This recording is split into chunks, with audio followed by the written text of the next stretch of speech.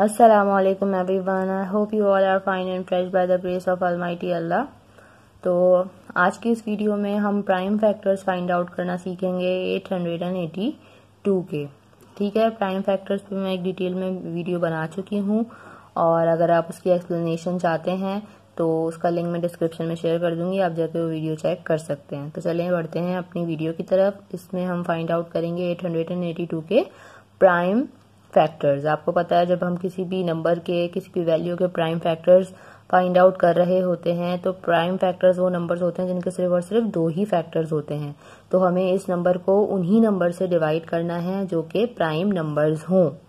ठीक है, तो सबसे पहले हमारे पास 882 में जो लास्ट डिजिट हमें नजर आ रहा है वो है 2। जैसा कि हमारा इवन नंबर है, इसका मतलब है कि ये वैल्यू सबसे पहले 2 से डिवाइड होगी। 2 हमारा स्मॉलेस्ट प्राइम नंबर है। ठीक है, तो हम इसे सबसे पहले 2 से डिवाइड करेंगे। 2 के टेबल में 8 आता है 4 पे, तो हमने यहाँ लिखा 4। 2 टाइम 4 इज 8। अब दोबारा हमारे पास 8 है। 2 के टेबल में 8 हमें पता है 4 पर आता है, तो ये हो गया 2 टाइम 4 इज अगेन 8। और 2 के टेबल में जो 2 है वो आता है 1 पे, तो हमारे पास यहाँ वैल्यू आ गई 441। ठीक है, अच्छा अब लास्ट में हमारे पास है 1 है ऑड नंबर, तो इसलिए पॉसिबल नहीं है कि ये 2 के टेबल से कम्प्लीटली डिवाइड हो जाए। 2 के टेबल से तभी कम्प्लीटली डिवाइड हो सकता है जब लास्ट में कोई भी इवन नंबर जैसे कि 2, 4, 6, 8 या फिर 0 हो। लेकिन अब हमारे पास यहाँ लास्ट में 1 है, तो अब हम क्या करेंगे, अब हम इससे 2 से बड़ा जो प्राइम नंबर है उसमें चेक करते हैं। 2 से बड़ा प्राइम नंबर आपको पता है कौन सा है, वो है 3। ठीक है, तो अब हम इसे 3 के टेबल से चेक करते हैं कि क्या ये कम्प्लीटली डिवाइड हो सकता है। 3 के टेबल में 4 नहीं आता, हम 1 बाय 1 डिजिट्स लेके चेक करेंगे। 3 के टेबल में 4 नहीं आता, 4 से छोटा नंबर 3 आता है, और वो किस पर आता है, 3 1 पर आता है। तो 3 टाइम 1 इज 3, लेकिन यहाँ हमारे पास है 4। ठीक है, एक नंबर जो है वो यहाँ पे बच रहा है, वो नंबर अगर हम दे दें इस 4 को तो ये बन जाएगा 14। अब 3 के टेबल में 14 भी नहीं आता, 14 से छोटा नंबर कौन सा आता है, 12 आता है। 12 किस पर आता है, 4 पर आता है। 3 टाइम 4 इज 12। ठीक है, लेकिन यहाँ हमारे पास था 14। अब यहाँ हमारे पास 2 डिजिट्स जो हैं वो 2 नंबर्स जो हैं वो रिमेनिंग है।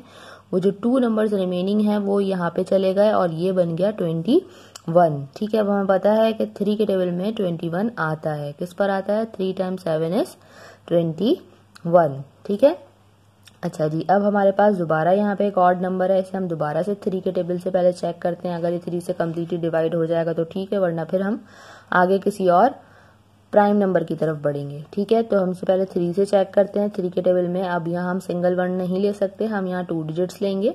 तो 3 टाइम चेक करेंगे पहले कि 3 के टेबल में 14 आता है, नहीं आता, उससे छोटा नंबर आता है 12। 3 टाइम 4 इज 12। अब यहाँ हमारे पास अगेन जो है वो 2 नंबर्स रिमेनिंग है, वो क्या करेंगे, वो 2 नंबर्स जो हैं वो यहाँ 7 के आगे चलेगा और ये बन गया 27। अब आपको पता है 3 के टेबल में 27 बिल्कुल आता है। 3 टाइम 9 इज 27। ठीक है, अब हमारे पास है 49। ठीक है, 49 जो है वो 3 से कम्प्लीटली डिवाइड नहीं हो सकता। क्यों नहीं हो सकता, मैं आपको दिखा देती हूँ कि 49 को अगर हम 3 से कम्प्लीटली डिवाइड करेंगे, 3 टाइम 1 इज 3, यहाँ हमारे पास 1 रिमेनिंग था, यहाँ आगे हमारे पास 19। 3 के टेबल में 19 नहीं आता, आपको पता है 3 टाइम 6 से 18 हो गया, और यहाँ 1 जो है वो हमारा रिमाइंडर है, यानी कि अब ये 3 के टेबल से डिवाइड नहीं हो सकता। ठीक है, 3 के बाद कौन सा प्राइम नंबर है, 5 है। 3 के बाद जो प्राइम नंबर नेक्स्ट है वो 5 है, आपको पता है। तो 5 से भी ये कम्प्लीटली डिवाइड नहीं हो सकता, क्योंकि 5 से वही नंबर कम्प्लीटली डिवाइड हो सकते हैं जिनके लास्ट में 5 या फिर 0 हो। फिर 5 के बाद जो नेक्स्ट प्राइम नंबर है वो है 7।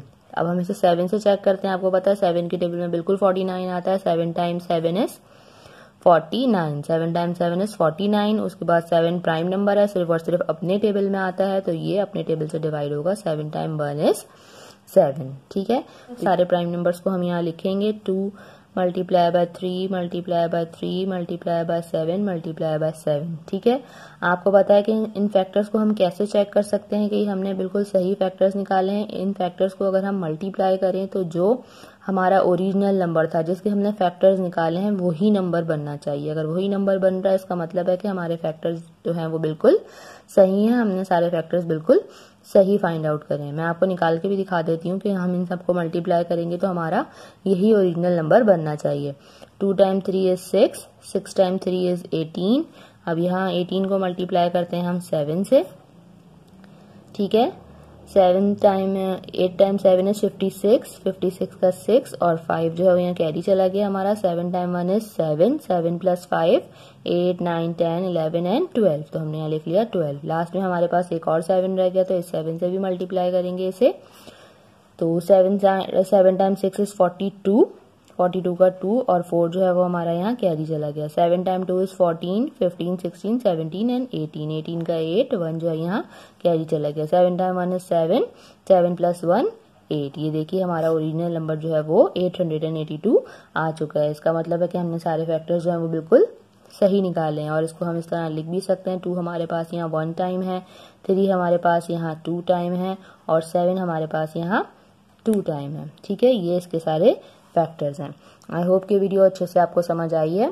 अगर आपको ये वीडियो अच्छी लगी तो प्लीज़ इसे लाइक और शेयर ज़रूर करें और मेरे चैनल को भी सब्सक्राइब करें। इंशाल्लाह बहुत जल्द मिलूंगी अपनी नेक्स्ट वीडियो में। अपना बहुत ख्याल रखिएगा। अल्लाह हाफिज़।